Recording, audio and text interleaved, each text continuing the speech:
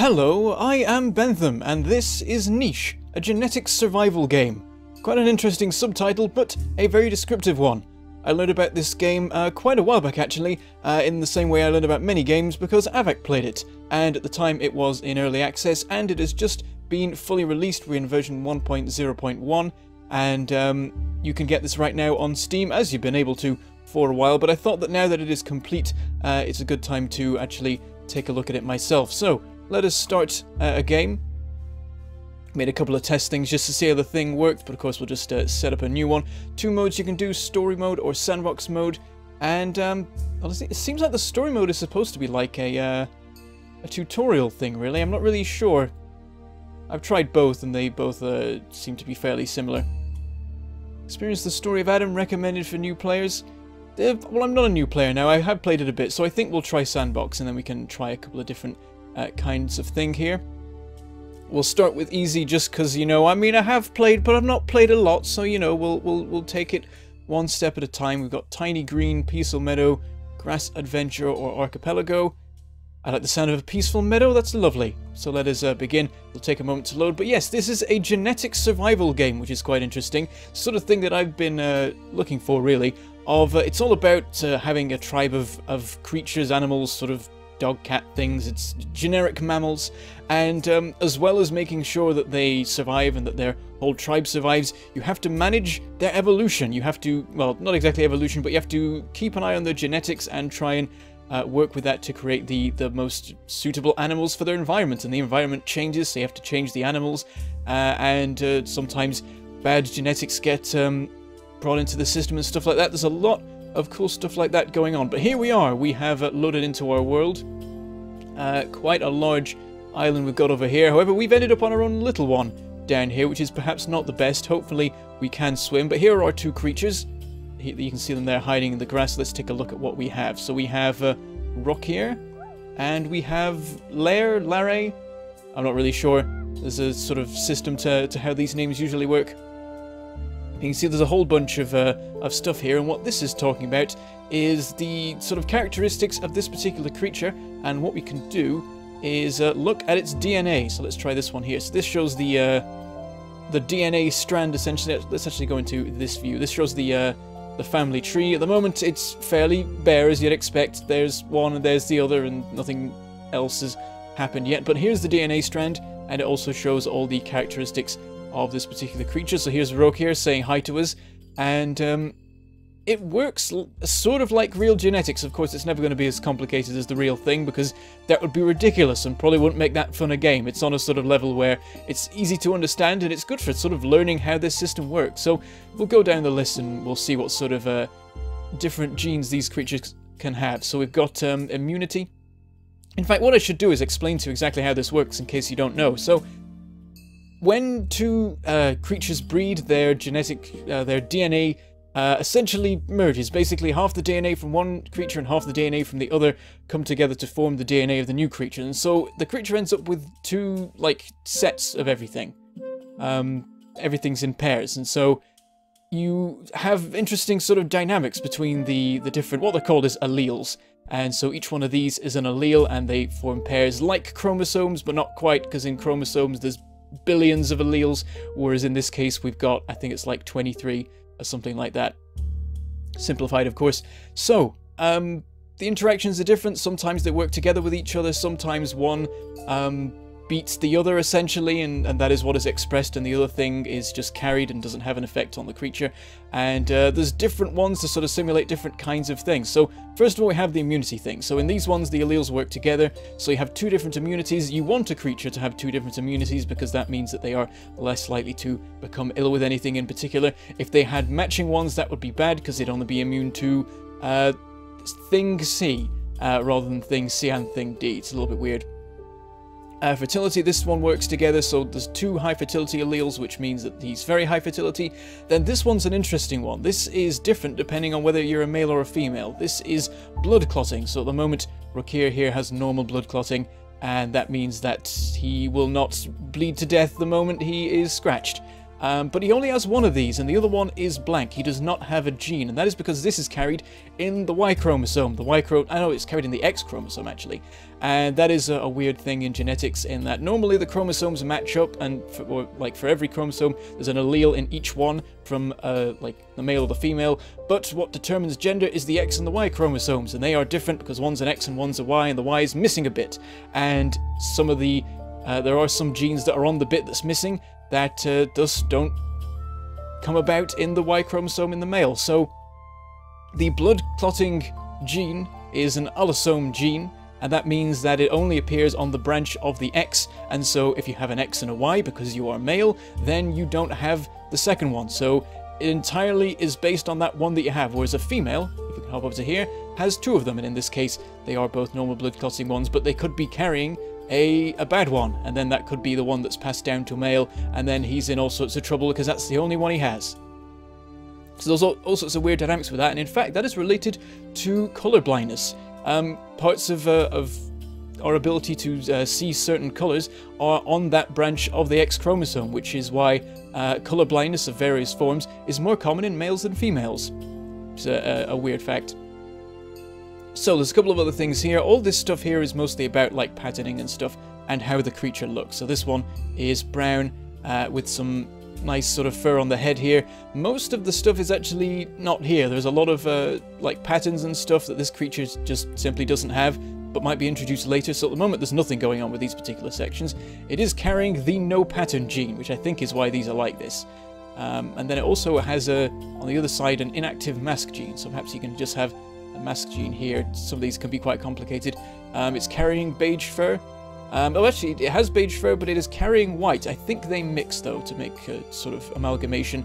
It has white horns and red horns, but it is not expressing them because down here there's also a separate set of genes for horns, so it has no horns, but it is carrying ram horns. They've not been expressed because no horns has priority over ram horns, but if that was somehow removed and we just had someone with two ram horn genes, then it would be a chance for the ram horns to express themselves, and then they would have one of these colours. Also has black eyes, is carrying blue eyes, has moss brown fur and black fur, and I think, yeah, that does mix, so it's a sort of dark brown. It doesn't have melanism, doesn't have albinism, and it isn't carrying those at all either, which is always nice. And it has a medium tail, also carrying the same. That gives it some cold resistance. Hind legs are the same for both, gives some speed and a little bit of swimming ability, which is good so he can get off this island without them drowning. He has a digging paw, and he also has a claw. So this is a weird one where instead of one having priority over the other, one hand is one and the other is the other. So it has a digging paw here and a claw here, so they will both be useful. This one for killing things and fishing, and the other one for digging, of course.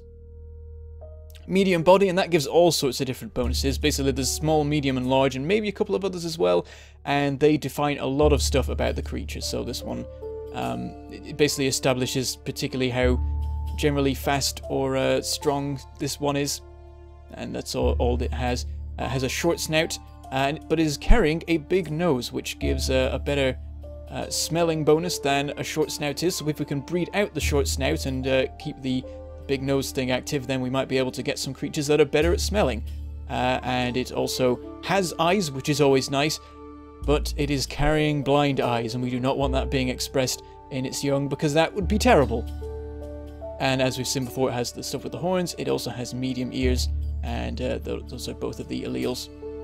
We can hop over to the other one. We'll not go through these in quite so much detail. We've gone through the sort of basics of it now, but this one has two different immunities. Thankfully, they are different than the ones that Rakir has, which means that whatever children they will have two different immunities, which is a good start. Good fertility, blood clotting's fine. Pattern stuff is pretty similar, more of a sort of orangey colour to the fur. Carrying violet eyes, well, that's quite cool. Normal fur stuff, everything's fine with melanism and albinism. Tail's the same, hind legs the same. This one has two velvet paws, which are very good for stealth and for collecting. So this might be good for hunting rabbits and collecting berries, that sort of thing. This one also has medium body.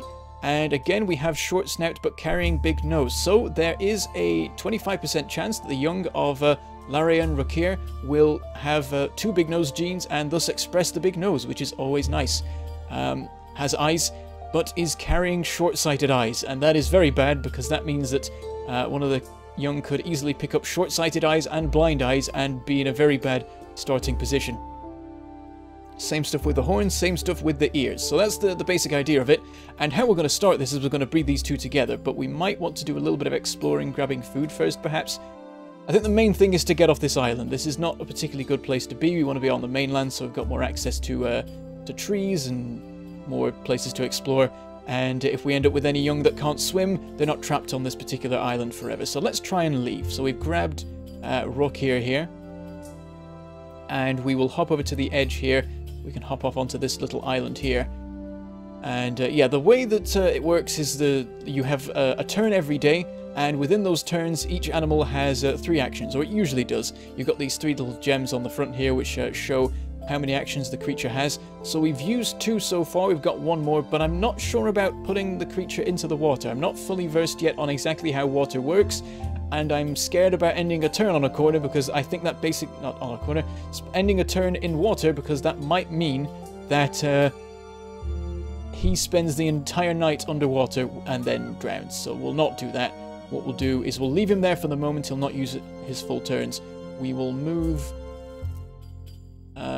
Larry to here. Let's can we turn around? There we go. I reckon we can make the jump here. So I'm going to try swimming down to here and swimming up to here. Yep, we made it.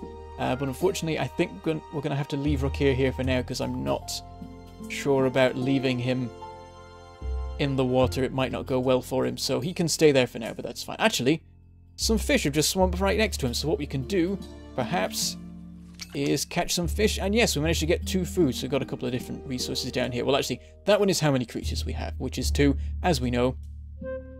22 food is how much we have. What happens is, whenever a night passes, each creature will eat 1 food. I think that's actually changed from before. I think it used to be that every action used a food, but now it's been made slightly easier, I suppose. And then we also have nest material, which is what we use to build nests, and we need nests to breed. So once we've got both our creatures onto the mainland, we'll probably build a nest. Though you can find them in amongst the grass to save on the materials. It does take a while to build up a supply of 10 nest material. But anyway, we've done all that we can for this particular turn, so we will end this particular day. So night will pass, a couple of things will happen. There are other creatures around the place that might be moving around. Whatever this is has turned up. Is that a crab? It looks to be. I think we'll leave that. What we want to do is get Rockir onto the mainland. So we'll just hop him into the water here. Then we can hop him straight up onto this grass over here. He can start exploring and seeing what he finds. What have we found here?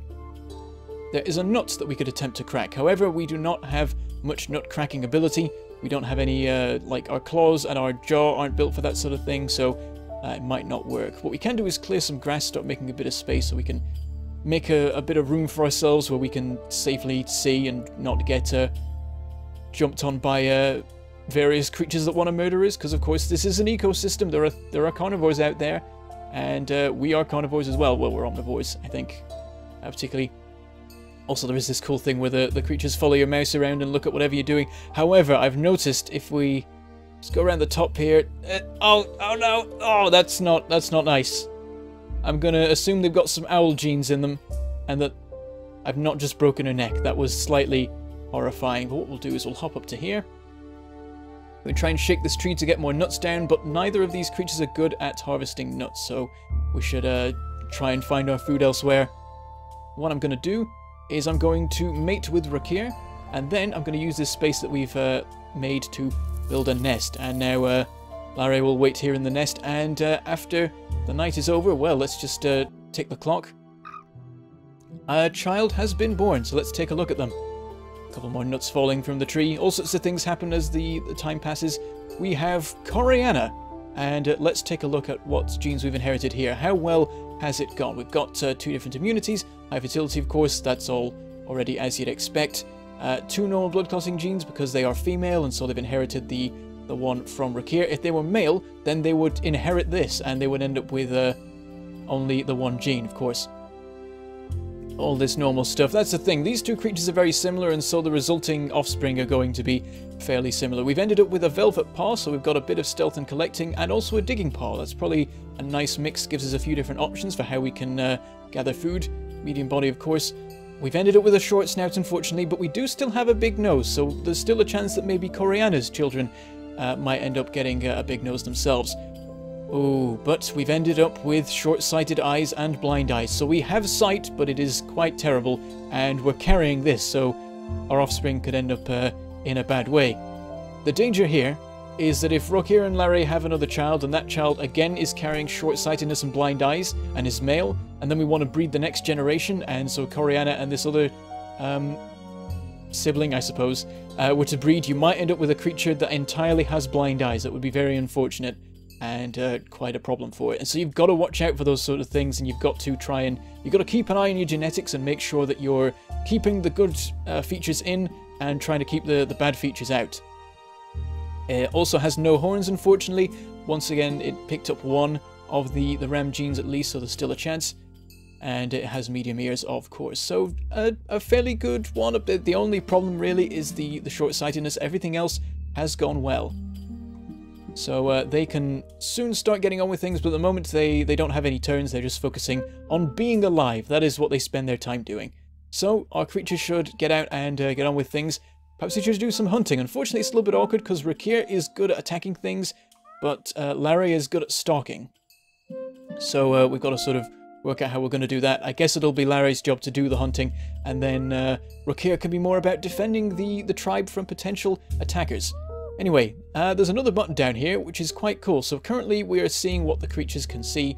Each one has their own sight range, and that determines the total area that we can see, but we can switch it to smell, and their smell is significantly better than their sight. So we can see there's some sort of mole creature over here, a couple of sticks around. I think those might be roots, so you can dig those up and get some food from those. There's also a berry bush over here that we can harvest for food.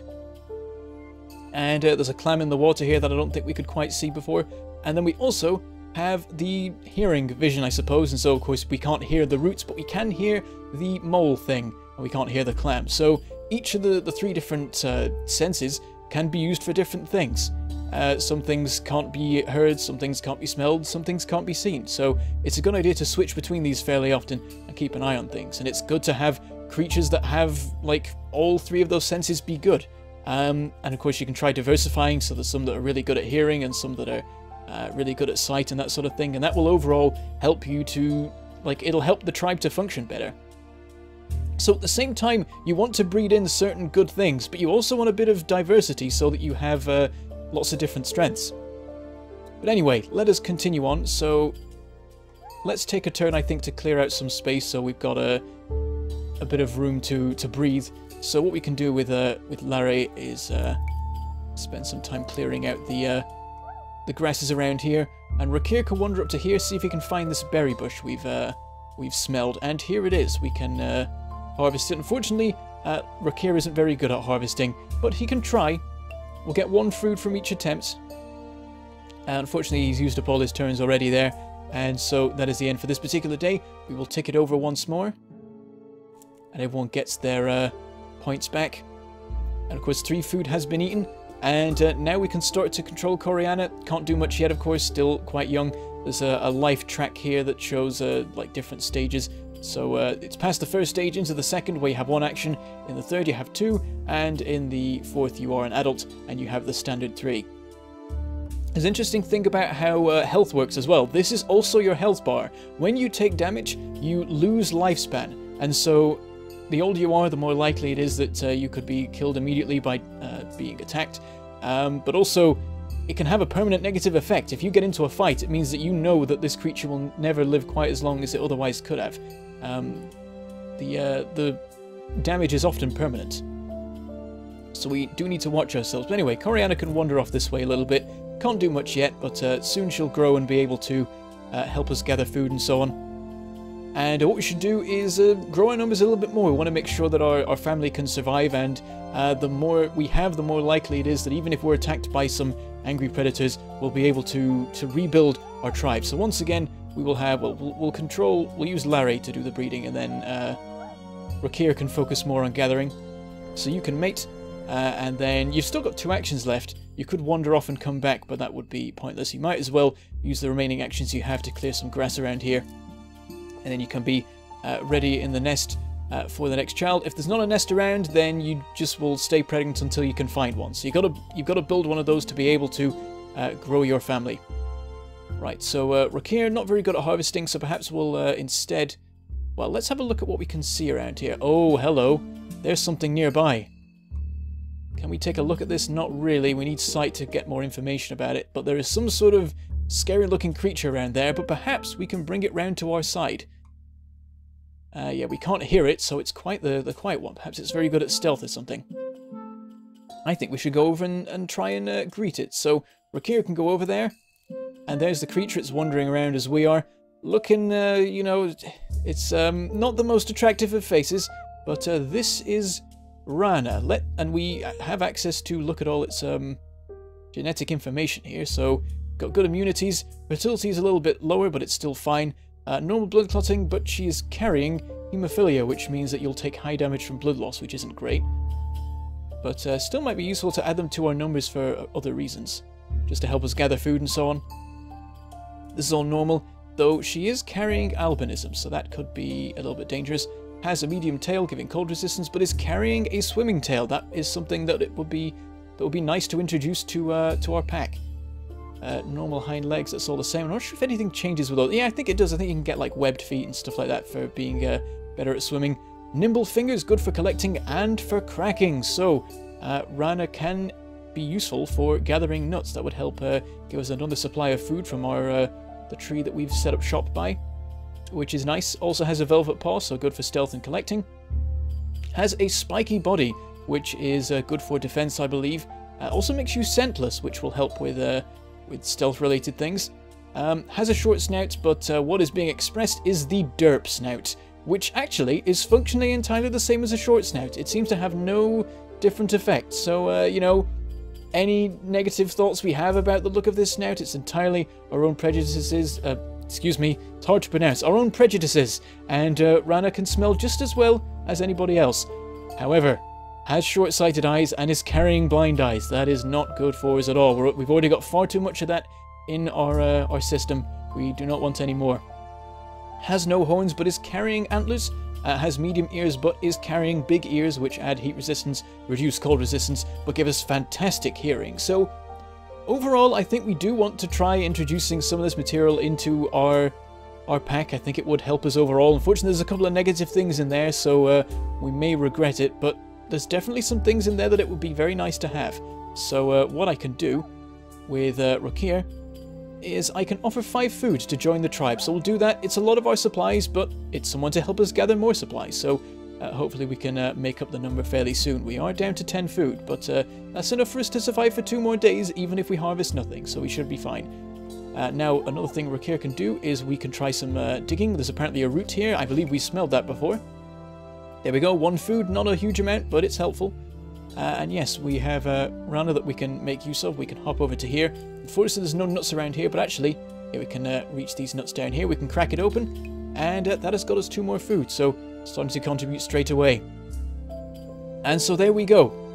We've started to grow our family, and we've managed to bring some extra genetic material into the herd, which is important. If you just keep breeding these 2 and their offspring forever, you're going to end up losing like various genes down the line, and by the end of it, your tribe is not going to be in a good state at all. It's going to end up with all sorts of negative traits that can potentially be amplified, which would not be good for us at all. So bringing in new material is very important, but we are about at the end for today. Next episode, we will continue to grow. We've got a child on the way, and we want to try breeding with Rana to see if we can get some offspring that have the best of both worlds, hopefully. Could backfire though, that is the danger.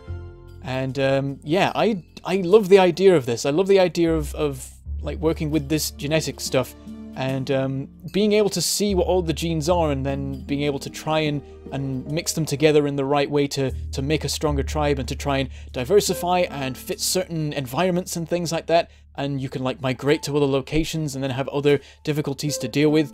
It's really cool, so I think I'm going to carry on with this for a while and see what sort of fun things I can do with it, but that is all we have time for today, so I shall say goodbye, thank you for watching, and I shall see you next time.